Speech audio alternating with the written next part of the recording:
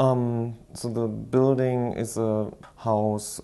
in Sag Harbor, and it's the site is on Lily Pond. So on the street there's kind of a plateau and then a pretty significant slope towards the pond. And in terms of the setbacks and restrictions of the site, we had to build on the plateau. And it's a very simple concept that there are basically two boxes, a public and a private one, and they are both separated by a courtyard, and you enter in between the two, and you have a view through that courtyard overlooking the lab pool and the pool deck, and the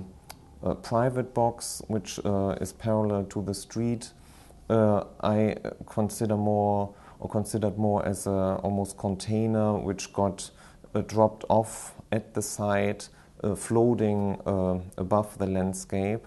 and the public box and that container more solid with smaller glass openings. And the public box is more connected to the landscape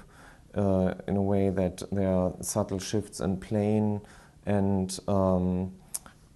so that it does connect more with the topography and the landscape.